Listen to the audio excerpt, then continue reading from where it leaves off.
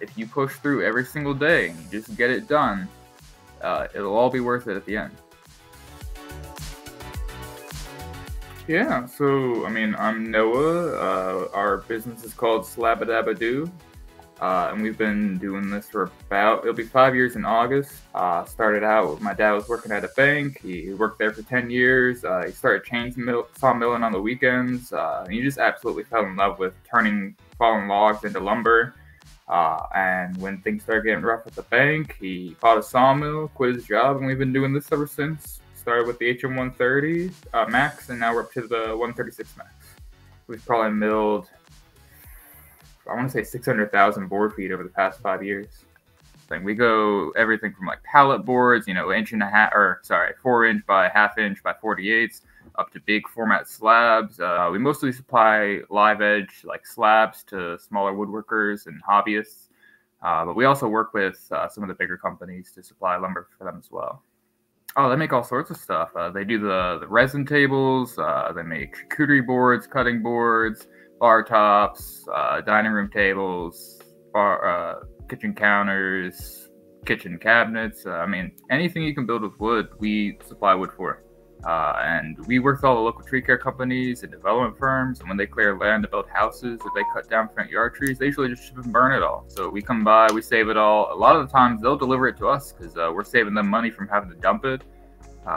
So logs come in the morning, we'll put them on the mill and mill them out throughout the day. Sometimes we'll get custom orders for stuff, but it didn't really start casually. I'd say it started out pretty immediately. We went as full scale as we could. We started out with the HM 130 Max, but so we've got about 500,000 board feet stacked up air drying. We just kind of stockpile it all. We do mill to order for some people. Like if somebody's like, hey, I like that log, mill me this out of it, I'll mill that for them. But for the most part, we just stick to 1.5", 2", and 4" slabs. We started out slow. Like, no business makes money its first few years, So we were doing well enough to keep afloat the first few years. And it's really just been getting so busy this past year. We've had the ability to go purchase a new property. We're moving from 5 acres of wooded lot to 25 acres of Ag 5 with a 60 by 60 shop, a bunch of 50,000 square feet of storage, like overhead storage. So many costs that people don't see. It's not like you can move the logs around with an ATV or anything. You need a loader to be able to move these things.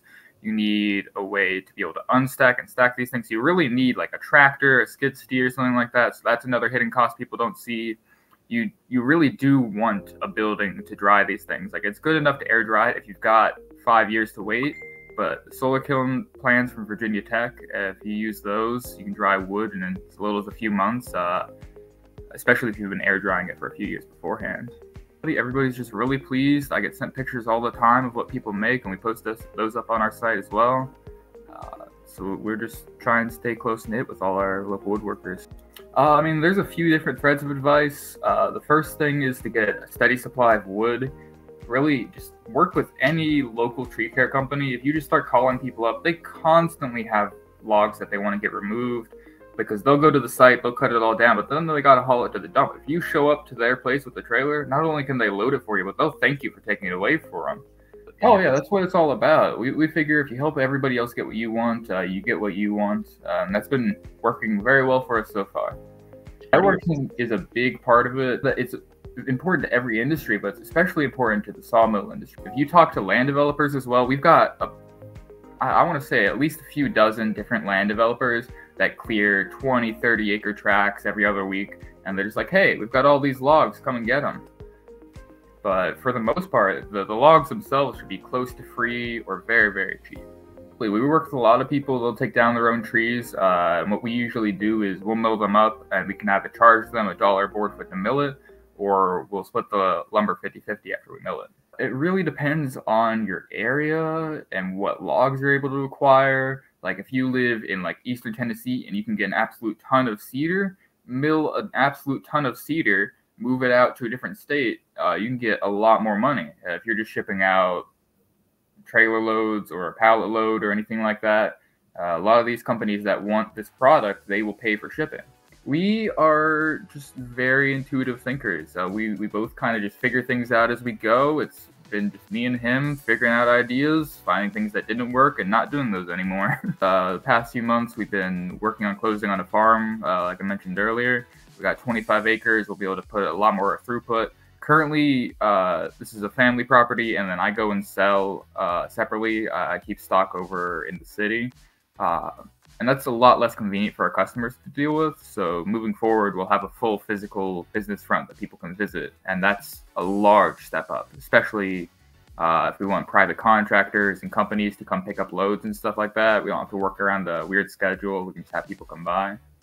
You just got to be really hard-headed. It's really hard. It takes a lot of work, and a lot of people aren't willing to put in that work. But if you push through every single day and you just get it done, it'll all be worth it at the end.